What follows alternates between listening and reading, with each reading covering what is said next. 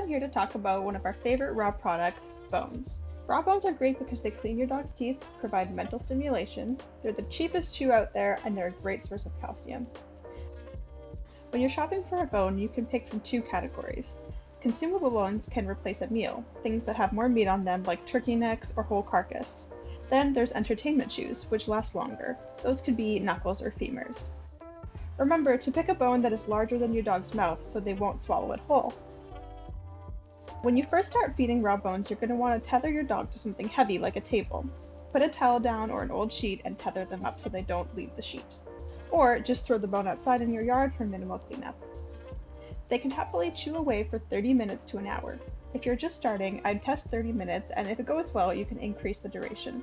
A bone can be reused up to 3 times. We would recommend keeping the total time outside of the fridge at 3 hours to prevent bacterial growth.